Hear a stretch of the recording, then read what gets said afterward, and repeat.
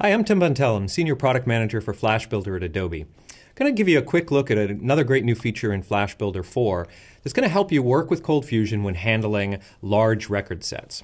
Now, pretty much every web developer has had to face this at one time or another. You've got a database table with thousands of records, and you don't want to show all of those on a single web page at the same time.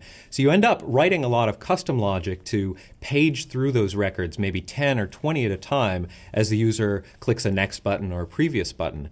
But there's a little bit of complexity involved in that for you, the web developer, to figure out what record do I start at and how do I fetch just a specific number of records from the database. This new feature in Flash Builder 4 is going to make that really dramatically simpler. Let's take a look. So here you'll see I have a ColdFusion component, get all items, but this time it's the paged version of it.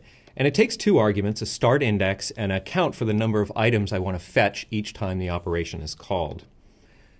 Now back in Flash Builder, I've already created my service and imported that ColdFusion component, so you'll see this get items paged operation available here.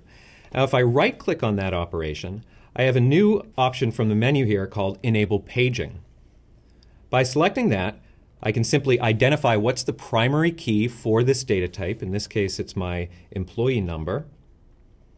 And optionally, I can specify an operation for the count of records in the database. This would allow me to do something like put a label that said now showing record 1 through 10 of 400. And when I click Finish, you'll see that in my Services Explorer, I now have a small page icon next to this operation. This means that paging on that operation is going to be handled automatically by my Flex application. So I'll show you how it works. If I take a data grid out into my design view, and if I bind the results of that paged operation to the data grid, and now run the application, I haven't had to write any code to say, go and fetch the next few records each time, but watch as I scroll down. See that little clock icon where my cursor is? That's meaning that Flash is going out and fetching the next set of records each time I scroll down through this large record set. You might not believe me though, because this looks pretty smooth, so let me show you one other feature to explain what's really happening behind the scenes with this paging operation.